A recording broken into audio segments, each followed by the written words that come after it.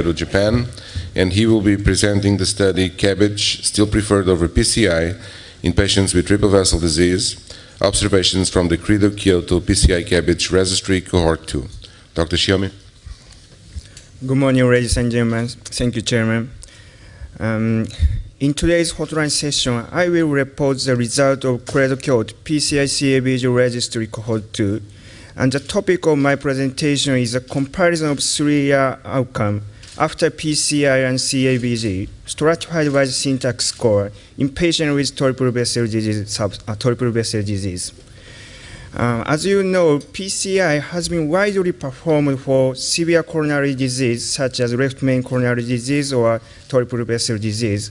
However, long-term clinical outcome of PCI relative to CABG has not been adequately evaluated yet. Recently, 3-year results from syntax randomized trial suggested that excess risk of PCI relative to CABG was significant in terms of all-cause death and the composite of all-cause death, myocardial infarction, and stroke in triple vessel disease subset. And they also reported different clinical outcome according to the severity of coronary anatomy represented by the syntax score. However, the major limitation of this observation from syntax randomized trial was apparent lack of statistical power in evaluating hard endpoint. So we conduct the current analysis to evaluate long-term clinical outcome of PCI relative to CABG in patients with triple vessel disease in real-world clinical practice. This slide shows the study flow chart. Credo Kyoto PCI CABG Registry Cohort 2 is a large-scale cohort in which 26 Japanese centers participated and enrolled consecutive more than 15,000 patients who underwent first coronary vascularization during 2005 and 2007 after approval of drug-eluting stent in Japan. We excluded acute myocardial infarction patients with single or double vessel disease, and those with left main coronary artery disease. So the study population of the current analysis consisted of 2,981 patients with triple vessel disease, in which 1,825 received PCI and 1,156 underwent CABG surgery. And the primary outcome measure of the current analysis was a composite of all-cause death, myocardial infarction, and stroke up to 3 years. And furthermore, we calculate the syntax score in 94.3% of the study population and perform stratified analysis by the syntax score to overcome the limitation regarding the comparability between PCI and CABG about severity of coronary anatomy in an observational study. As it is shown here, PCI was significantly associated with higher risk for a primary outcome measure, that is the composite of all-cause death, myocardial infarction, and stroke up to 3 years, and its adjusted hazard ratio was 1.47. Regarding survival outcome, there was PCI was also significantly associated with higher risk for all-cause death, although cumulative incidence of cardiac death was not different between the treatment groups up to 3 years. About myocardial infarction, the protective effect of CABG relative to PCI for myocardial infarction was remarkable. And for stroke, there was no significant difference between the treatment groups. Regarding the stratified analysis by the syntax score, in the crude analysis, the cumulative incidence of a composite of all-cause death, myocardial infarction, and stroke was not different between PCI and CABG in patients with low or intermediate syntax score, while in patients with high syntax score, it is markedly higher after PCI compared with CABG. However, after adjusting by potential confounding factors, PCI was significantly associated with higher risk for a primary outcome measure, even in patients with low syntax score. In patients with high syntax score, although it is not statistically significant, the superiority of CABG relative to PCI was apparent. So, in conclusion, CABG surgery would still remain the standard treatment option in patients with triple vessel disease, particularly when their syntax scores are high. Due to the discrepancy between the result in our study and that in the syntax randomized trial, selection of a revascularization strategy in triple vessel disease patients with less complex coronary anatomy deserves further consideration. Thank you for your attention. Thank you very much, Dr. Shiomi, and now it's open for questions. Any question to Dr. Shiomi? Yes, please, Madam. Medical Tribune Japan. I want to, for your Cradle Kyoto cohort 1, you mentioned that under the 75 years old, PCI and the CABG are almost same. This time you put some new topics, and then how do you show how to decide in practice? Sorry. Yes. Although I will not report the stratified result of the stratified analysis by age. However, inconsistent with our previous reports, in patients with under 75 years old, the primary outcome measure of the current analysis was not different between the PCI and CABG. But this is an observational study, so why we divided the patient into two groups according age in our previous trial, cohort 1 study, is when we select the revascularization strategy in daily clinical practice, age is a very important point, and in patients with more than 75 years old, they generally speaking they tend to have more comorbidity, and that is we cannot exclude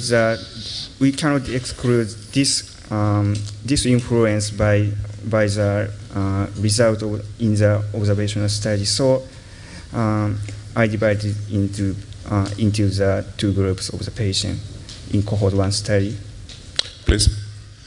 What were the stroke rates in the two arms? Stroke rate? Stroke rate. I see. Okay, thank you. I didn't catch that. And wouldn't you have expected that PCI would have performed best or had its best relative to CABG in the low syntax score subgroup?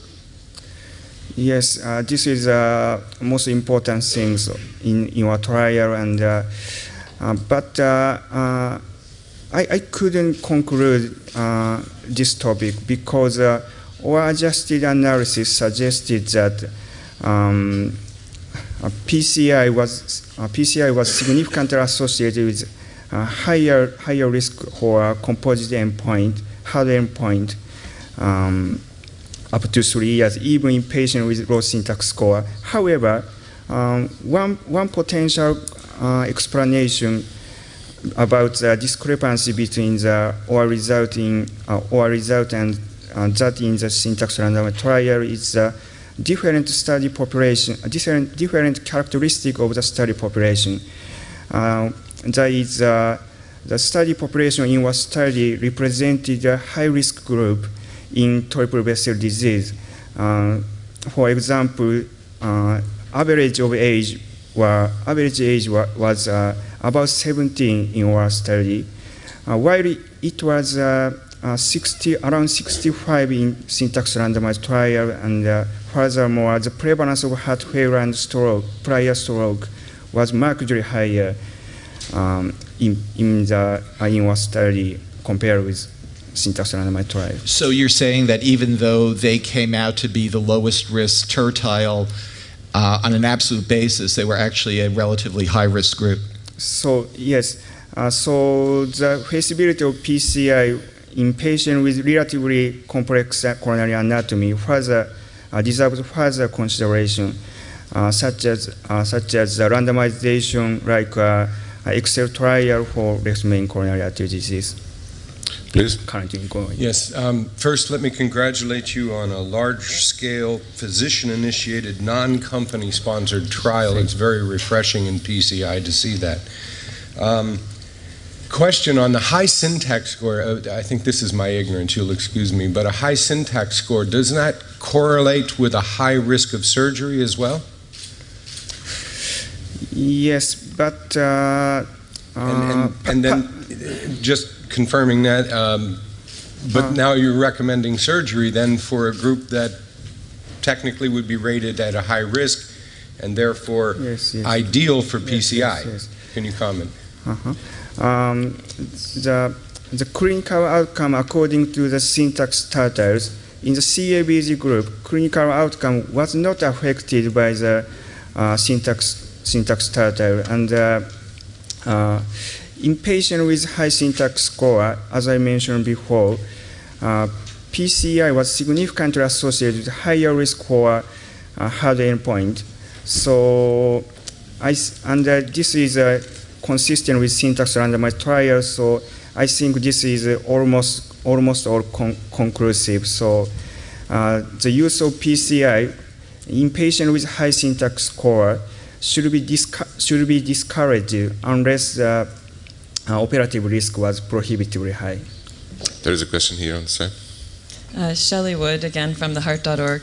I tried to look this up because I can't keep it in my head, but as far as I recall, the ACC AHA guidelines made no specific recommendations on 3-vessel disease, and the ESC guidelines last year gave it a, I think, class 2A. Yeah, 2A. Yeah. So based on these findings, do you think that should be revisited and rather the recommendations for lower risk triple vessel disease patients should actually be, the recommendation should be for surgery?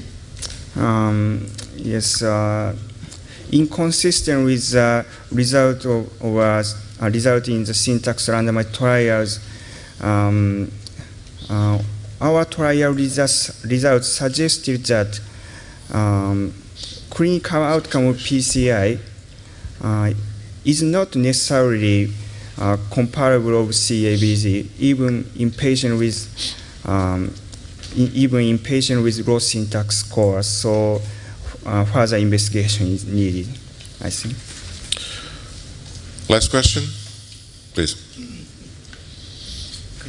Could you comment on why PCI might be associated with higher all-cause death but not cardiac death? Do you mind to identify yourself, please? Kim Dalton, TCT, MD. The reason why the discrepancy of the result of all-cause death and cardiac death? Yes, this suggests the existence of the selection bias or influence of the selection bias or unmeasured confounding factor in an observational study, I think. And could you offer any comment on what factors might go into the decision about whether to perform PCI for low syntax risk patients? Factor? I'm sorry? Could you rephrase the question, please? With low syntax score patients, what factors might go into decision to perform PCI for them? This is a tough question because our results suggested that even in patients with low syntax score, superiority of the CABG was significant. But in daily clinical practice, when we select the revascularization strategies, the patient comorbidity or patient status, general status is very important. So I think that is important things. Well, thank you very much, Dr. Shiomi, and with this we reach the end of this press conference. Thank you very much for